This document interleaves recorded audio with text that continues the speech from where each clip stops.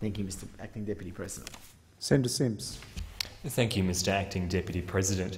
I rise today to speak to the Higher Education Legislation Amendment Miscellaneous Measures Bill of 2015. Now, I say from the outset, Mr. Acting Deputy President, that there is much in this bill that we believe to be good. The bill would extend the help loans to a subset of New Zealand citizens, as Senator Dastyari has said, who have been long-term residents here in Australia since they were children, providing pathways to an affordable qualification in the Australian tertiary education system for thousands. Now, this is a welcome change from the government, who only months ago were mute on Senator Carr's bill, which was put forward and would have achieved exactly the same objective. And my colleague here in the Greens, Lee Rhiannon, at that time spoke in support of that bill, and the Greens are in support of that change.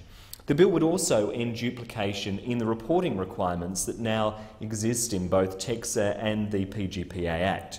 Although the Greens are often accused of being, adding so-called red or green tape, it has always been the policy of our party that we support only necessary regulation. And in the case before us today, the regulation is no longer necessary, so we do support Schedule 5. Perhaps one of the nicest surprises is the increase in indexation for the Australian Research Council, which would not only see an increase in funding for the 2015-2016 period, but also the 16 and 17 financial years. It sees a funding extended out into the forward estimates as well. That's a welcome development. It is pleasing to see the government slowly accepting the reality that you need a well-funded university research sector to power a modern knowledge economy. Indeed, the Greens have been calling for such an investment in universities for some time, for many years, because we know that if our economy is to transition away from the 19th century industries of coal and carbon and move into a new era of advanced manufacturing, of information technology and of renewable energy, then we do need to put a robust public research program at its core. We need to unwind the series of cuts into the research sector which go back as far as the Gillard Labor government in 2012, when the Sustainable Research Excellence grants were slashed during the MyEFO process. That was certainly a dark day for the education sector in this country when the Gillard government came out swinging the budget axe. We need to ensure that both our research block grants and competitive grants see an increase in overall funding, and we do need to stop hacking into our research organisations like the CSIRO, and we need to ensure that programs like the National Collaboration Research Infrastructure Strategy aren't held hostage by government, so that scientists and researchers have the program stability they need to do their jobs with confidence. And we need to ensure that thought bubbles and captain's picks, things like this Longborg Consensus Centre, which went over like a lead balloon in my home state of South Australia, we need to ensure that those kind of ideas are off the table and never see the light of day again.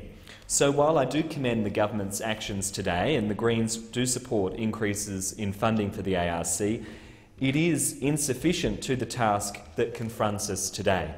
We hope that the government will come back again with a far more comprehensive program to back up their innovation nation rhetoric. And, what better way to be innovative, what better way to be flexible and agile than to actually listen to the community and provide appropriate funding for research, something for the government to think about. However, despite all of the benefits that have been identified, the Greens do have some reservations with this bill. It's disappointing to see the inclusion of the Torrens University as a Table B provider. That's a new development in education. Torrens University, as many in the chamber will know, is part of a Laureate International University and a private for-profit institution. That's a rare thing in our country. We do have private universities, but we don't have ones that purely operate for profit. But Torrens University is one of those. So as a Table B provider, Torrens would be eligible for research block grants, postgraduate scholarships and a range of other forms of public funding, and that is concerning.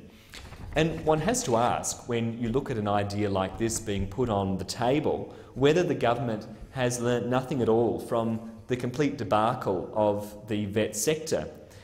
Public funding and for-profit educations simply do not mix.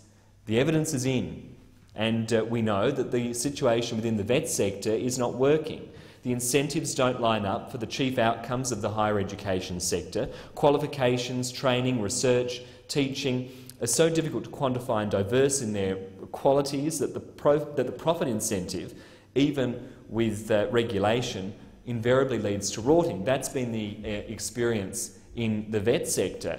And now we're potentially talking about opening up Pandora's box and going down this pathway in our university sector.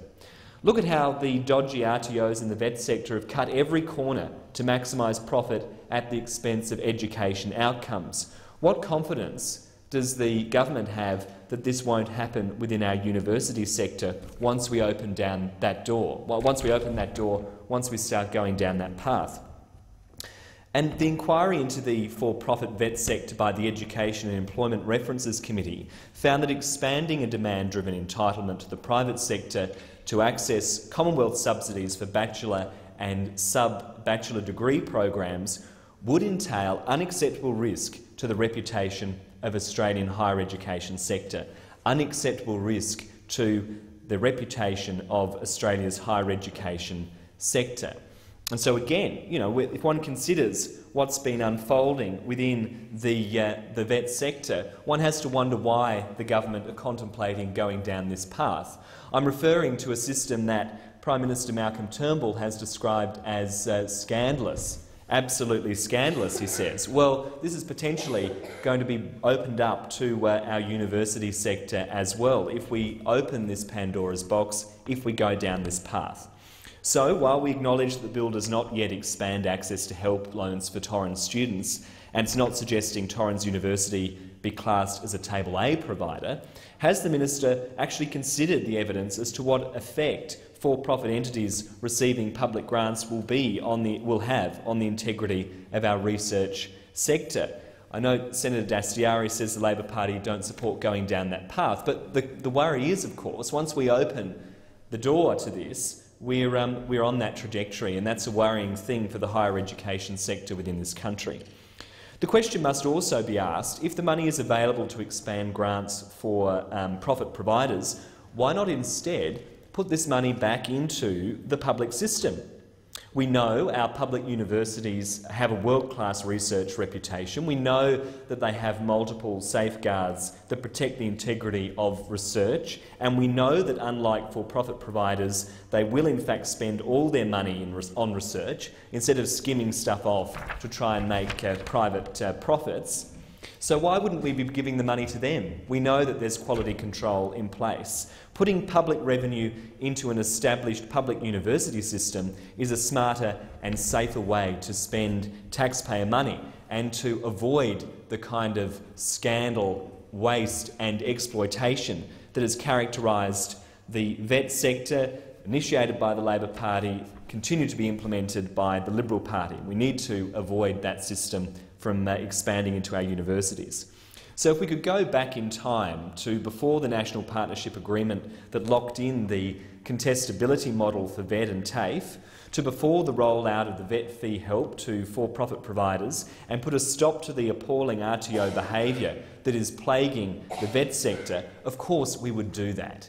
Of course we'd do that. You know, most people, I'm sure, in this place would recognise that if they had the time again, they maybe wouldn't have gone down that path. Well, we have an opportunity today to take a different path when it comes to higher education. So today we do have an opportunity to prevent that first encroachment of the private contestability logic onto our university system. We don't want to bring that kind of modus operandi into our universities. As I said from the outset, there are many things that the Greens do like about this bill. We support the expansion of help to select New Zealand citizens. We do support the regulatory adjustment to TEXA, and we support the increased funding for the ARC. But as long as this bill sets the precedent for public funding of the for-profit business model in the university sector, then we do have some concerns. And I call on this chamber to support the Greens' amendment to remove Schedule 2. Thank you. Thank you.